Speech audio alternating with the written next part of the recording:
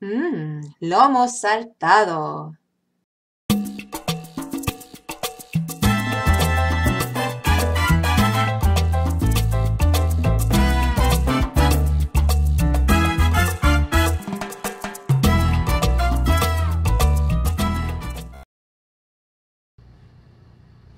Hola amigos, my name is Maria and welcome to my little corner on the internet. Having lost almost 200 pounds and being free of diabetes, I've come up here to share some of my recipes with you. So today I am going to be showing you how I make the Peruvian classic Lomo Saltado. It's a Peruvian stir fry normally made with ribeye or other kinds of meat. Today we are going to do it with mushrooms, and it's absolutely delicious. Different, yes, but wonderful. Most of the work is in simply chopping up an awful lot of vegetables, and it's really worth it.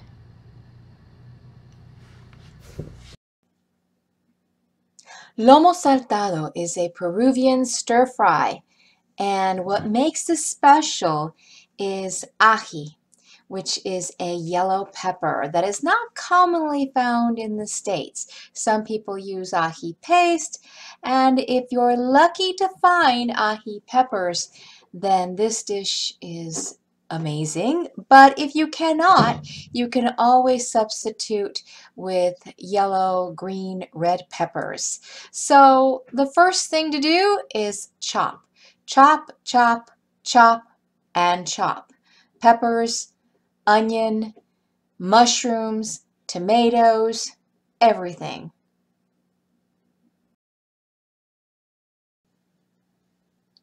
You want to get your sauce ready for cooking, so you'll get together a little bowl and put a couple of tablespoons of gluten-free tamari, or you could use liquid aminos, a tablespoon of rice wine vinegar, a quarter teaspoon of cumin, the juice of a small lime, and a quarter teaspoon of liquid smoke.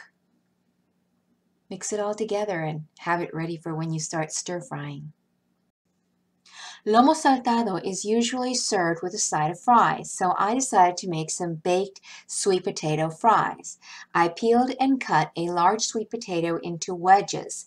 I tossed it in a little bit of olive oil, salt, and spices, using a little bit of paprika and a little bit of cayenne. I preheat my oven to 450 degrees and I baked them for 25 to 30 minutes. It depends on how crispy you want the fries to be. Now it's time to heat up a large wok or pan. Add a little bit of coconut oil, or you can water saute. Start by cooking your onion, ginger, and garlic for a couple of minutes.